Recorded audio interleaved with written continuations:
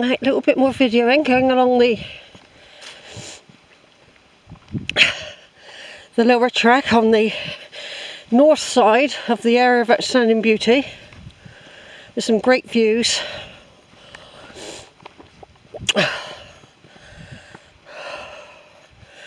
I'm taking on board some water. I've had a packet of cheeselets, something light, and we'll be going up in a minute. When we see the track, we'll head up towards the Trig point.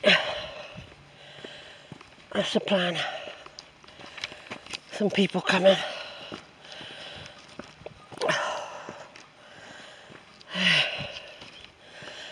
Bristol Airport's over there. That's Bristol Airport there, isn't it? Yeah.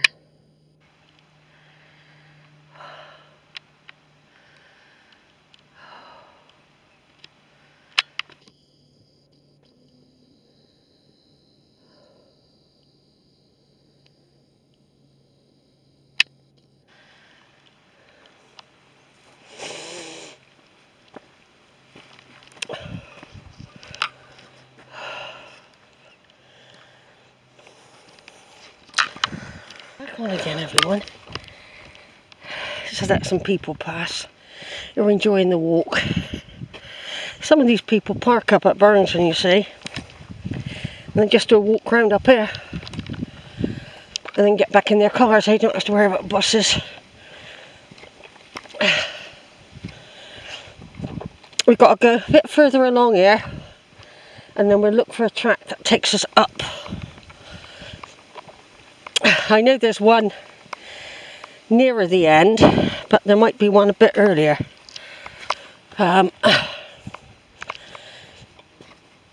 We'll see. Like I say, you come here in the winter, or when it's spring or something, when all the ferns are not here, you can literally just walk straight across, straight up. Yeah, you can.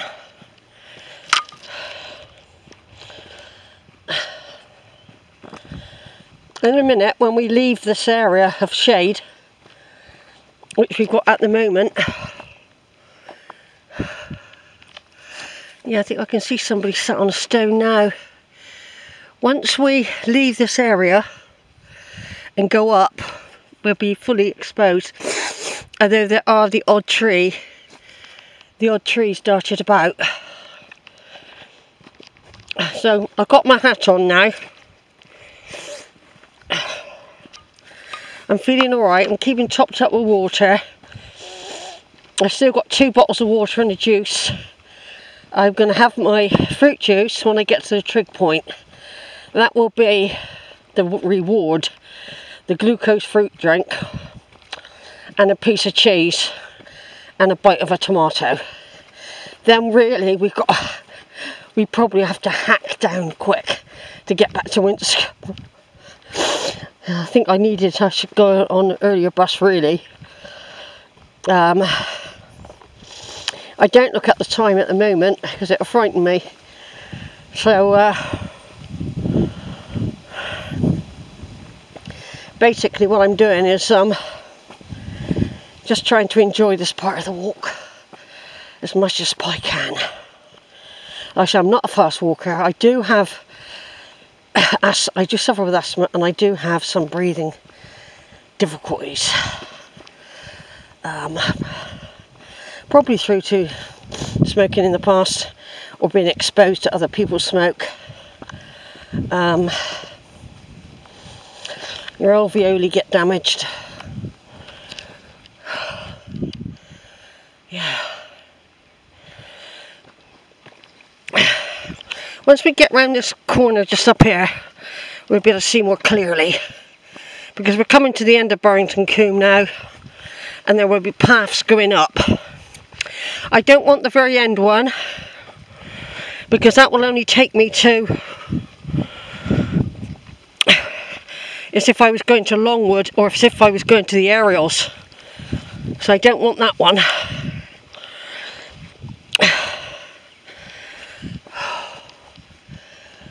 Yeah, there could be a path going up there in a minute.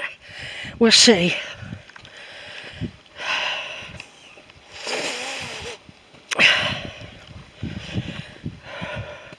Videoing for posterity, folks. Even though it's been done before. We've just had the Women's World Cup finish.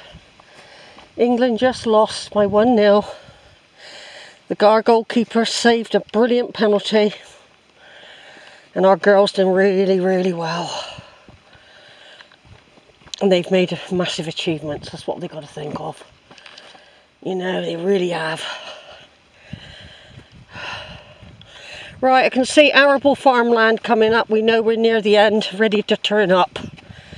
Which is going to be straight into the sun, by the way. And we'll start feeling the heat. That's why, even in a colder environment, I still always usually bring 2 bottles of something with me. Normally always do.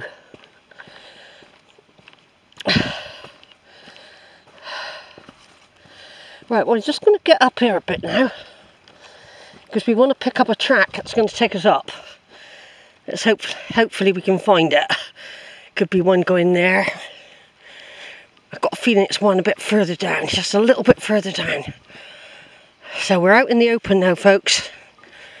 This is where you could do with a nice cool breeze and a bit of cloud. Bristol Airport over there, I can just about see EasyJet coming into land. With the naked eye. I wonder what the Iron Age people would have made of that. Flying creatures. Yeah, we'll be going up in a minute, but I don't want to go that way. I want to go to the one that's going like that. So...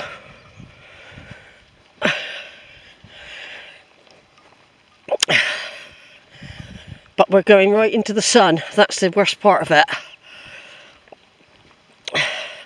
The sun will be right ahead of us. But I've got my hat on.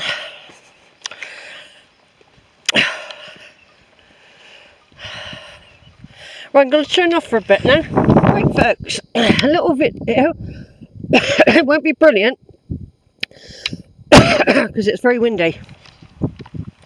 I've just climbed up the side of the area of outstanding beauty on the north side. And if we look over there, we can see the aerials, which we passed the other week when I did Velvet Bottom and I stayed at Cheddar.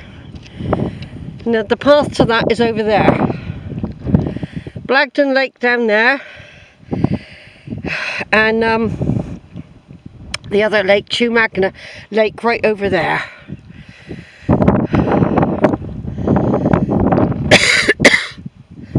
I don't know what buses go to Blagdon if at all, because that would be a way to get a bus, wouldn't it, if there was one.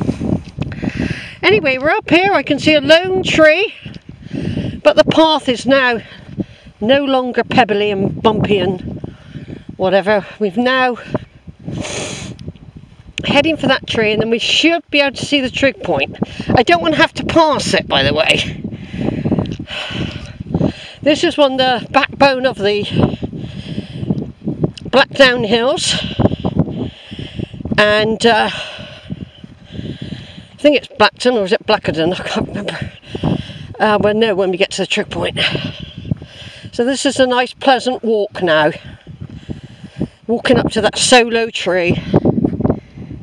Just up there. And that wind is really welcoming.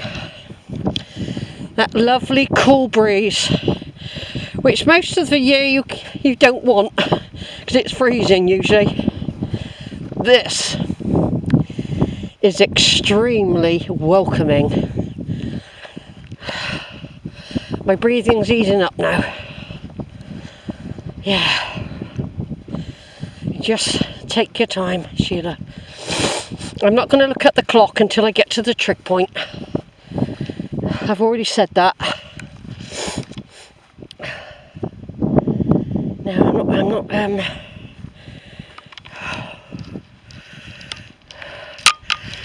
The gorse and the heather is all out, looking beautiful.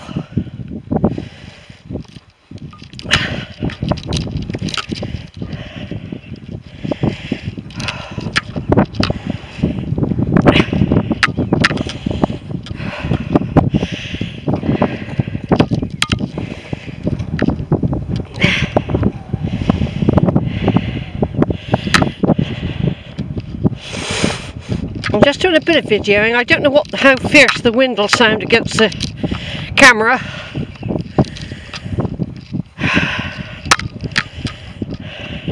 I haven't done this particular route for a long time, by the way. Many years since I've been up this particular track. Because there's loads of tracks, you see. Bristol Airport over there.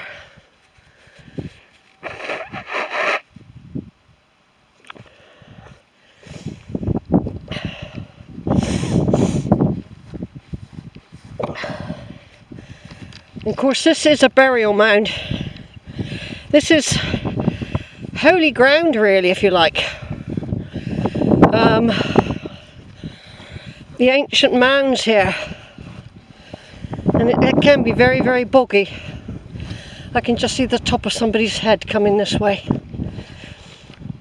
I'll turn it off in a minute anyway. Right, approaching the Trig point, folks. The adventurers have just, they've probably not long had a stop, otherwise they would have stopped here. So they probably have got targets to reach. I can see Rowberrow Warren in the distance, which I've got to get to. We're just going to climb up here. Someone else will come. It's usually always occupied. So these are the burial mounds. I mean, they are getting eroded. I don't know why they don't put a fence around them. Here we go, folks, a Trig point. I've taken pictures of it loads of times, from not always up close, sometimes from a distance. The Mendip Hills, air of outstanding beauty. 50 years of caring together. Beacon Batch, highest point on the Mendip Hills, 1,066 feet. And this plaque, 1972 to 2022.